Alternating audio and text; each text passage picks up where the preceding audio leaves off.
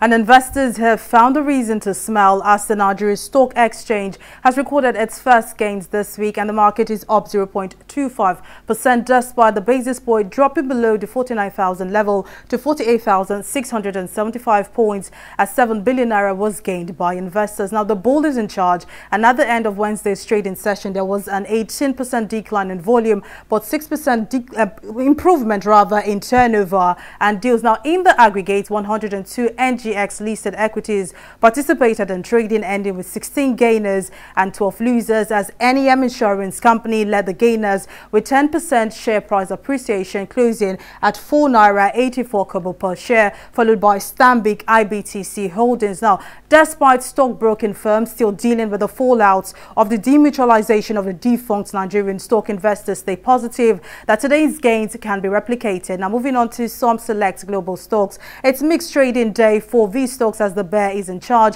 in the UK and Asia, while the US stock is trading higher today following 3 days of losses as the Dow Jones stocks looks to snap its longest losing streak in a month. That's why we can see that the Dow Jones is currently trading in the greens at 0.49%.